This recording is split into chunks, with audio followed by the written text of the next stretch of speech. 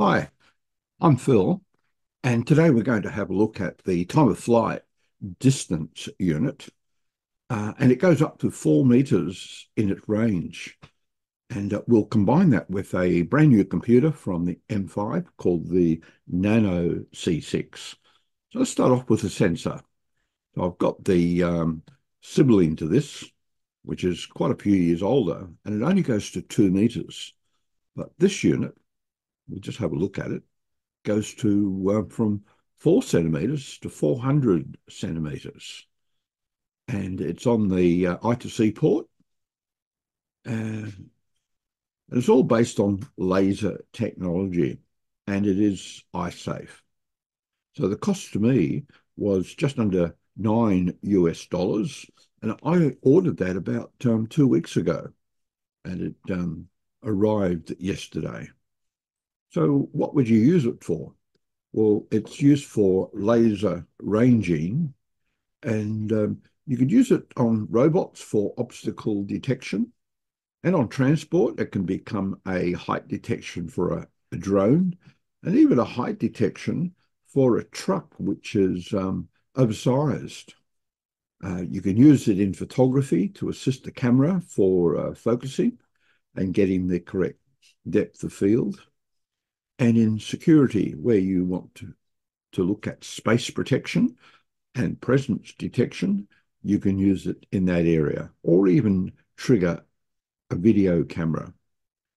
Some of the features, it's got an accuracy of 0.1 millimeters over a range of 4 meters, and it's got a response time in milliseconds. And it's quite a durable device, so it will last a long time. And you can program it, well, at the moment with the Arduino IDE, but the doesn't support the Arduino IDE, doesn't support the device directly. You have to look for a cousin, such as the Xiao ESP32C6, and at the moment there is no support on UI Flow, but I think that will be coming in the future. Okay, so we might have a look at we're seeing the specs software-wise. We'll just look at one of my projects that I've used just to test the demo program. So what it looks like on my desktop is on the photo here, I've got the Nano C6 connected via Grove cable to the time of flight M4. And the objective here is to demo the program and to get a distance measurement of an object. As I move my hand away from the sensor, I want to be able to see if it's still working. Okay, hardware-wise, we've only got 3 units. We've got the Nano C6, the time of flight unit, and we've also got a cable that connects both the 2 units and also a USB cable to the computer. Software-wise, we'll have a look at that later on, and the code is quite simple. So we might look at that code now. Okay, there's the code, and we'll go across later to the Arduino IDE and see that. The results, well, we've got it working on the computer, and on the serial port, we're able to transmit the measurements to a Windows PC and onto the Arduino monitor and plotter. Okay, so I was quite happy with the results there. I guess a couple of things. You can only have one of these devices on the I2C bus because there's no way of changing that I2C address. And it only works with M5Stack computers. So that's another issue too.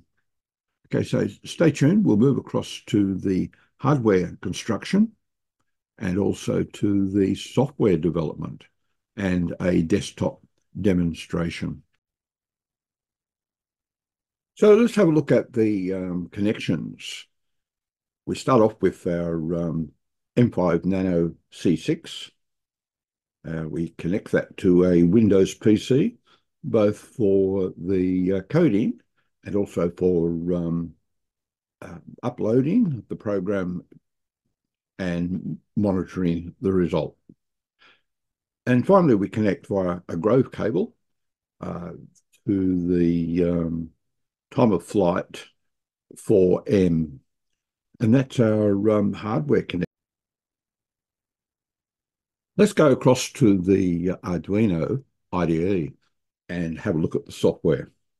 So this is based on an example from M5Stack, and you can see that the libraries include M5Stack components. So it's firmly bedded in the M5 family. And right at the beginning, we set up the sensor, and also we set up the serial port.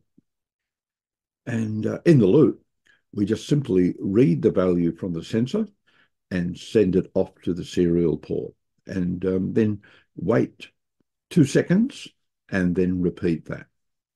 We might have a look at the results. I'll just bring up the serial port.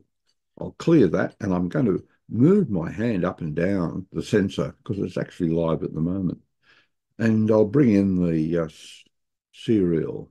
So you can also see the results as I move my hand up and down. And that's the software and the execution of that software of the time of flight M4. Here we have the smallest computer I've ever used. So it's a M5Stack M5NanoC6, and it's based on an ESP